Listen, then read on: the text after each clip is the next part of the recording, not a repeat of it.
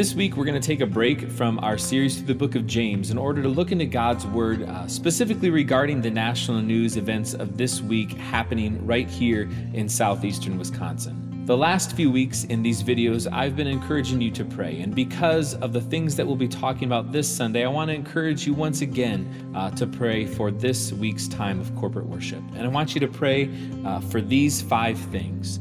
Number 1, pray that you will come ready to praise the name of Jesus, because God, our God, is still on the throne and worthy of praise.